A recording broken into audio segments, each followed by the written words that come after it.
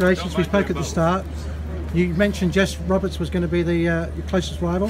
Yeah. She was pretty close at the end. Yeah, she really did. We were, it's kind of all pretty much head to head at Michaelgate there. So it's a great race, pushed each other all the way to the line. So that's what you want from a race, and it's brilliant. There's a lot of girls out there, a lot of strong girls, as you mentioned before the start. Yeah, Making a race. Yeah, it's a different dynamic this year to previous years because the break was forming and getting pulled back and forming and getting pulled back, so it's quite unpredictable. So it really was a case of just staying at the front, numbers at the front, working as a team and just doing what you can to be in the right position for Michaelgate. Talk us through that last lap. Well, we really pushed it at the penultimate time at Michaelgate because that was where it was splitting and it stuck, and as we got towards Burton Village we got the time check of 50 seconds. So we all just kind of kept working in our little group. We knew that the winner was going to come from this group.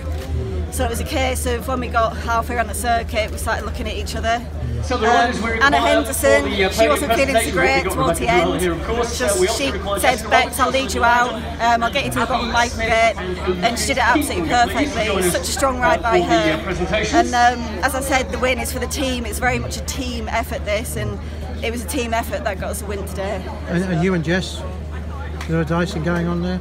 A little bit, but to be honest, I think it was a case of me and Jess both knew we had to be at the bottom of Michaelgate first, and we both pretty much got there, and it was just a drag race up to the top. And I think having a lot of practice up here, being a local girl obviously helps, so I think that might have given me the extra edge, and having the 20 odd family members stood there as well just gave me that extra boost I needed to get to the line. A double winner.